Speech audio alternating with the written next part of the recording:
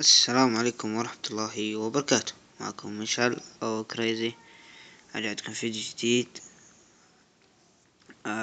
اليوم جايب لكم كيف تاخذ صلاحيات روت، يعني شلون تجيك صلاحيات روت، يعني بدون لابتوب ولا خرابيط دي.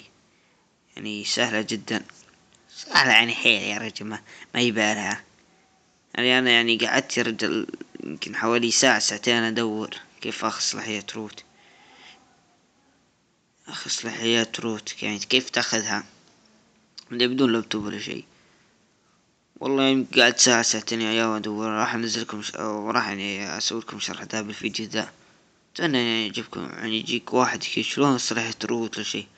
صحيح يعني تبي تصور مثلي، يعني في تصور مثل لازم صلاحيات روت او مو لازم تصور. يعني في العاب ثانية لازم صلاحيات روت، العاب كثير يعني لا صلاحية روت عشان تلعبها، ويعني مميزات ثانية وكذا يعني تخابر.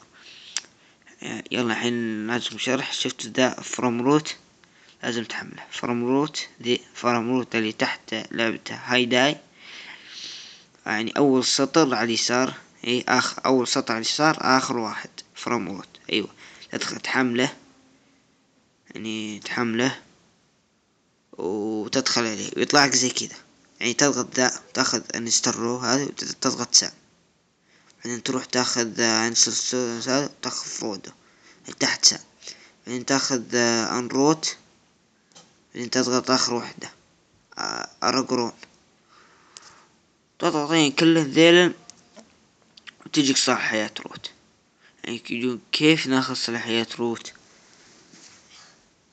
بعدين نقول جتني، ويعني انا ما ودي اضغط على هذه، يعني ما ودي اضغط على ذي، بعدين يعني خارم مدرشي، بعدين يطلع مدرشي. المهم تروح تحمل روت شكر، يعني تعرف جاك روت ولا لا، تحمله لين تضغط ذي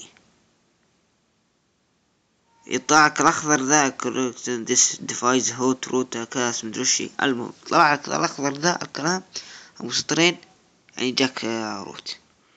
واذا طلع لك احمر يعني ما جاك روت. هنا نوصل نهاية الفيديو. اتمنى يعني يعجبكم. لا تنسى اللايك ومن فضل الاشتراك ونشر القناة. يلا والسلام عليكم.